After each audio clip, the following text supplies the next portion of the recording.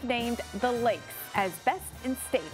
And we mean all the lakes. So how do you choose the best one for you and your family? Well, joining us right now to walk us through all the many options that we have is Executive Director of I Love New York, Ross Levi. Ross, thank you so much for joining us. My favorite topic, I happen to be an upstate New York girl, and I love the lakes there. So tell us a little bit about the different lake regions and what makes them so special, you think?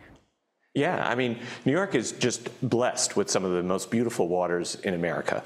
We have over 7,600 freshwater lakes and ponds and reservoirs. And the really special thing about New York is, in addition to what you'd expect to do in those lakes, swimming and boating and fishing, in New York, you're also talking about experiences that may include charming lakeside towns that have farm-to-table restaurants and boutique shopping. You may be talking about wine trails. You may be talking about historic sites and museums. You may be talking about performing arts venues, maybe even amusement parks.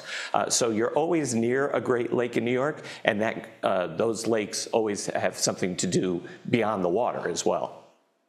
It sounds awesome. And 7,600 lakes, wow. So what are some of your favorite lake getaways?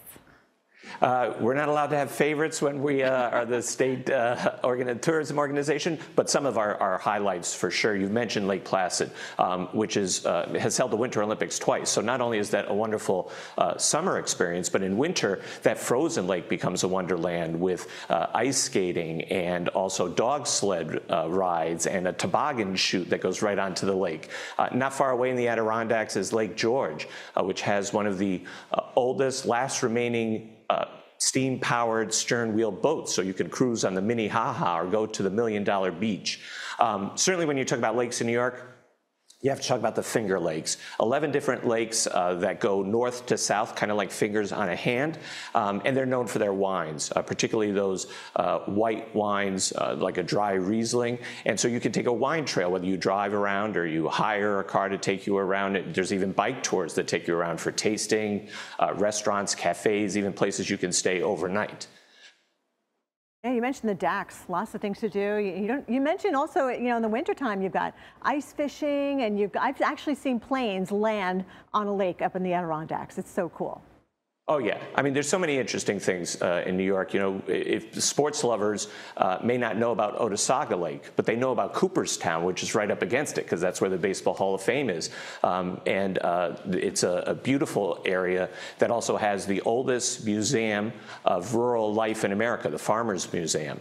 The Chautauqua Institution is celebrating 150 years of being right on Chautauqua Lake and having a summer-long season of daily performances of dance, arts, lectures, kind of an enrichment community. And just on the street from there in Jamestown, Lucille Ball's hometown is the home of the National Center of Comedy.